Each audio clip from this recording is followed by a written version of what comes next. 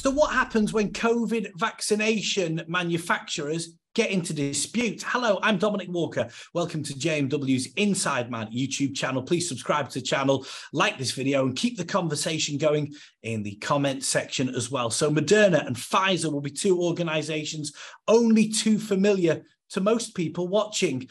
Lucy Marlow is a senior associate solicitor within JMW's intellectual property department. So Lucy, what's happened? So Moderna have recently filed two litigation suits concerning their patents in the US and Germany against Pfizer.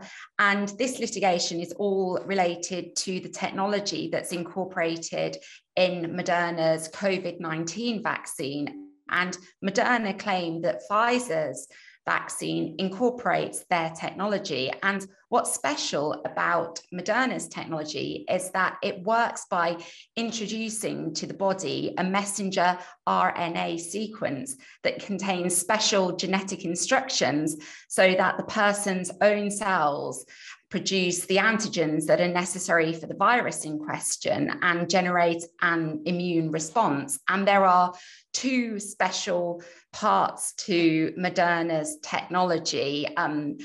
And those are the two parts which Moderna claim Pfizer have copied and incorporated into their technology.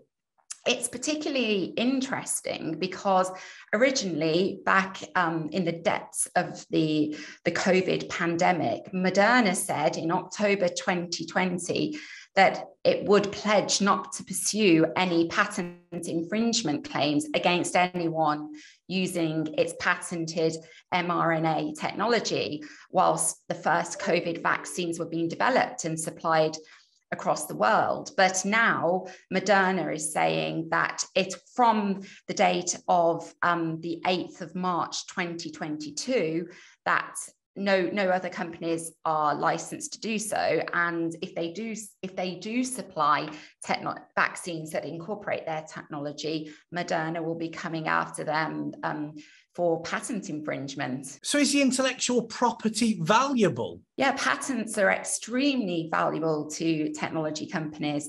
So a patent can grant a monopoly for up to 20 years.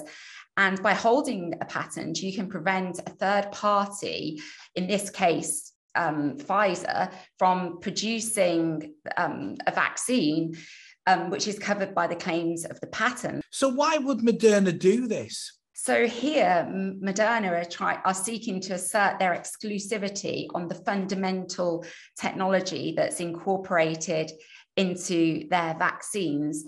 And obviously, if they can claim that exclusivity, they can commercially profit from the successful exploitation of that technology.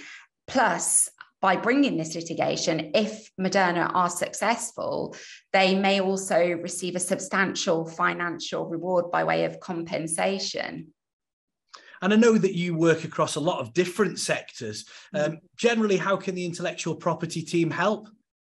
Well, we can advise at the outset as to the patentability of certain inventions. And if you're unfortunate to end up in a situation where your patented claims are being infringed by another company, we can advise on that and map out a suitable strategy to ensure that the infringement stops and that you are afforded the protection as originally intended by applying for the patent in the first place. Likewise, if it's the inverse of that and you're in receipt of a letter before action alleging infringement, we can also take a quick review of what's been alleged and assess the merits of the case, and again map out a suitable strategy for your case given our evaluation of the merits. Lucy, thank you very much for your insight. If you'd like to contact Lucy and the intellectual property team, you can email insideman@jmw.co.uk or call 0161 82 81 999. Please also subscribe to the JMW Inside Man YouTube channel. I'm Dominic Walker, JMW's Inside Man.